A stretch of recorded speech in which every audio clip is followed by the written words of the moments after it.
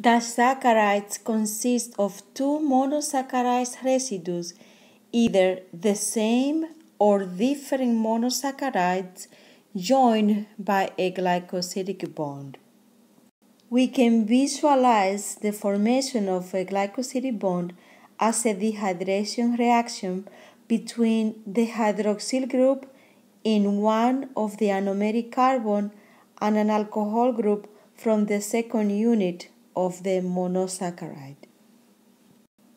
To characterize a disaccharide, we need to know what are the monosaccharides units that are forming it and which anomer, alpha or beta, is part of the glycosidic bond. The most common monosaccharides are glucose, galactose, and fructose. Glucose is found in maltose, in many polysaccharides, and also in lactose and sucrose. The formation of a glycosidic bond is a dehydration reaction that takes place in at least one of the anomeric carbon and one unit of a second monosaccharide. This is a list of the different glycosidic bonds that we are going to discuss with the structures of disaccharides. The first disaccharide to be discussed is maltose. Maltose is produced by partial hydrolysis of starch by the enzyme amylase.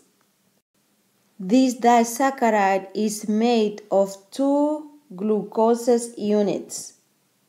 Here we have the structure of glucose in a Fischer projection, open chain, and in Haworth projection, the cyclic hemiacetal.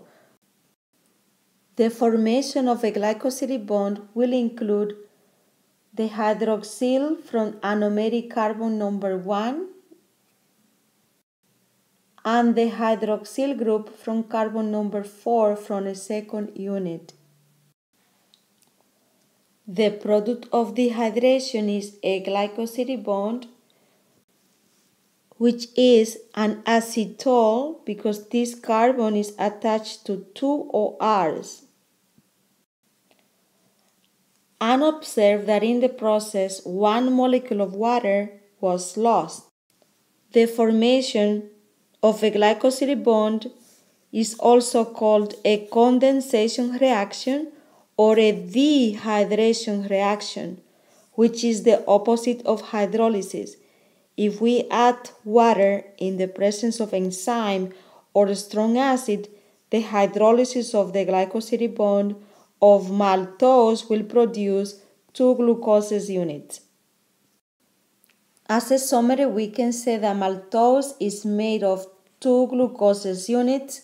The reaction is between carbon number 1 from one unit and carbon number 4 from the second unit to produce a glycosidic bond named alpha 1,4, the 1 from the anomeric carbon and the 4 from the second unit where the hydrogen is lost to form one molecule of water. The disaccharide of lactose is made out of 1 unit of galactose and 1 unit of glucose. Before we make the disaccharide, it's important to look at what are the differences between these two monosaccharides. They are epimers.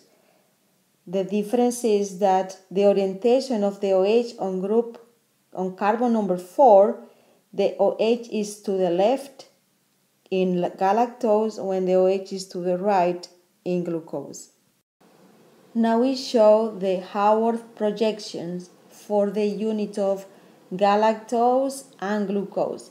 This is the anomeric carbon for galactose and this is anomeric carbon for glucose. It has to be the one adjacent to the oxygen forming the pyranose.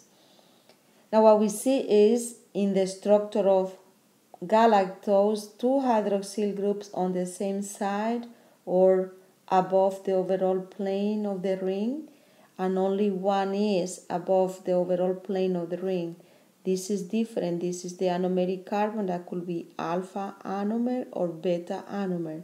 And both of them can be used for the formation of lactose. However, it is always the beta anomer of galactose that is used to make the glycosidic bond. The dehydration will take place between these two parts to make a beta 1,4 glycosidic bond.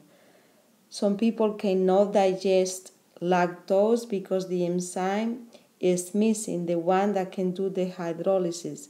Lactase is not present to hydrolyze this bond. Our summary includes now that the units are: one is a beta galactose and an alpha or beta glucose, includes the anomeric carbon of galactose and the hydroxyl group on carbon number 4 of glucose to make a beta 1,4 glycosidic bond. Now we will discuss the formation of the glycosidic bond on sucrose or table sugar. This will include the monosaccharides of fructose and glucose. This disaccharide is not a reducing sugar because the glycosidic bond will involve both of the anomeric carbons. When we look at the structures, we have a ketose and an aldose. Sucrose is the most abundant disaccharide found in nature. It is found in fruits, vegetables, and in our diet. Sugarcane and sugar beets are the commercial sources of sucrose used as table sugar to sweeten coffee, tea, soft drinks, ice cream, everything. But nature is very selective.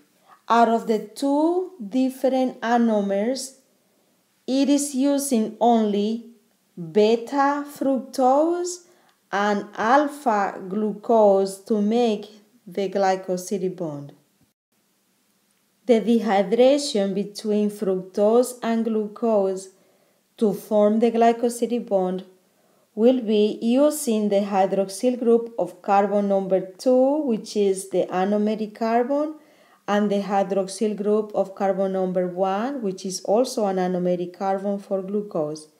For that reason, you will find in your textbooks that the structure of sucrose will include one sugar on top of the other.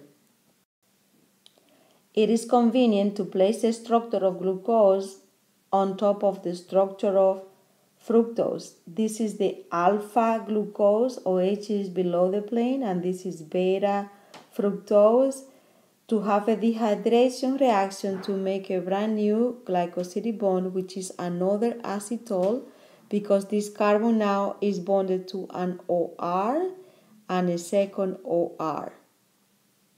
As a summary, sucrose is made of beta fructose and alpha glucose and is a glycosidic bond named alpha 1,2.